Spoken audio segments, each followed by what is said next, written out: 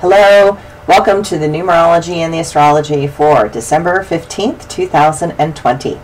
If you add all those numbers together, you get the number 13, and if you have the 1 and the 3 together, you get the number 4. Now, within this balance, which is the number 4, within this desire for harmony, which is the number 4, within this seeking neutrality, which is the number 4, there is a new pattern that is unfolding.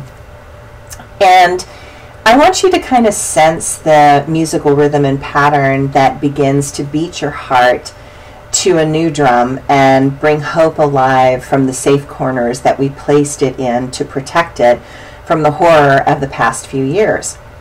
So while the songs playing now in our life have hints of familiar tones and rhythms that have helped us feel proud, there is quite a bit that we need to do to restore the name and value that used to be American. Right now, that familiar drum beat is slowly awakening and getting louder. The balance of power is shifting, and it's going to be interesting to watch as we move beyond the dysfunction back into a very new functionality. It is easy to destroy balance, which is the number 4, but to create a new system that allows for a more honest balance will take a lot of energy, time, and effort. And it is a work that must be done, because without the inner and outer stability stabilizing the global events, it will continue to wreak havoc on our beautiful world. The astrology today. Venus is going into Sagittarius this evening until January 8th. And it makes a sexual spunk come back into the picture. Something that might be fun over the holiday season. But this morning it will sextile to Saturn as it is at 29 degrees and preparing to leave Capricorn for the progressive sign of Aquarius, something all of us are looking forward to. Venus and Saturn helps you ground and brings what is really important to the forefront.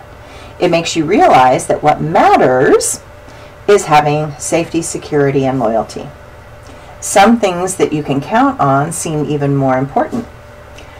What has been revealed in this COVID pandemic were the things that really matter. For each person, that may be different, but it boils down to family and spiritual family. We see things, we see things will clear eyes in the harsh light of this game of truth and consequences, and what goes around will always come around. Karma is more consistent than any living human being. Trust me. We are beginning to realize that all our actions make us responsible. We are beginning to see that whether or not we want to be responsible for our choices does not matter to the forces and laws that rule this earth. And I'm not talking about human laws, but the spiritual laws. Operate for the next few weeks from the place of financial responsibility with the moon in Capricorn. It is better to be safe than sorry. We are moving towards a more direct approach in all things. Truth cuts like a knife. Higher purpose is calling to each of us. Chiron is still in the sky and will turn direct today. And it makes you feel vulnerable because the emotional truth is coming into the light of clarity, and it can make those that believed in distortion and illusion confused and angry. Don't expect to be comfortable today, because now you need to make some appropriate actions regardless of how you feel. Mercury and Uranus add to the stress and challenges. Don't get mad. Just do what's right in front of you and expect to feel a bit scattered. My quote for today. What if this world we exist in is not what it seems? What if this world is about acquiring all the means? Acquiring the skills that can take us up and beyond. Acquiring the will to not stop and keep going on. Perhaps this world is a testing ground of sorts. One that intends to challenge, not a vacation resort. The way to transcend this world and time is not by causing suffering or manifesting crime. It is by loving totally without fear or withdrawal. The way out is found by embracing all. Okay, my blog for today. I believe this world is a type of blank canvas for each of us to paint upon.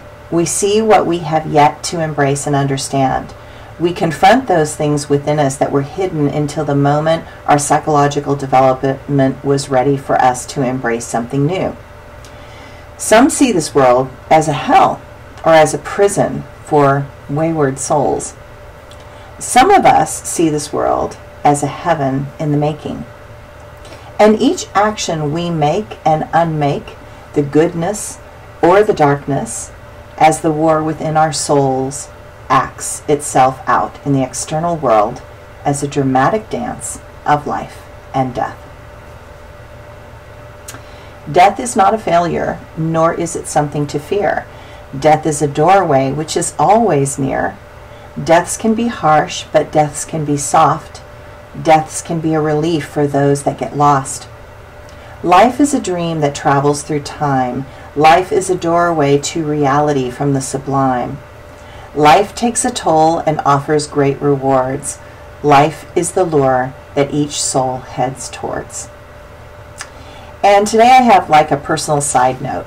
So I have this weird phenomena that happens when big solar eclipses are going on, and probably because I have 5 planets in Leo, which is the sun, and I have a whole bunch of planets in Cancer and a Cancer ascendant, which is ruled by the moon.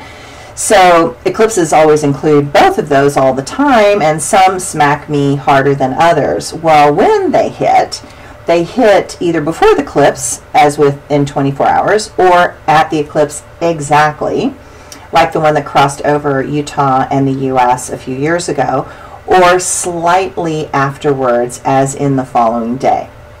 The eclipse that went over the U.S. a few years ago literally put me almost into a coma. I got such a raging migraine headache that I had to lay down, and the moment I did, I was unconscious for about 4 hours. When people say to me, "Wow, did you see the eclipse?" I had to say no, because literally I could not even stand up or even open my eyes. Yesterday, before this eclipse, the same thing happened. I was working in my upper building and I got this terrible headache, and I don't get migraines anymore, but I can still get these headaches, and I get all the symptoms without exactly the pain, but I still have all the symptoms. It's really weird. So the same thing happened, and I was working in the upper building, and I told my husband that I had this terrible headache and I was going down to the house to get an Advil, and I got down to the house in a daze, and just so you know, I don't even remember walking down the hill to the house.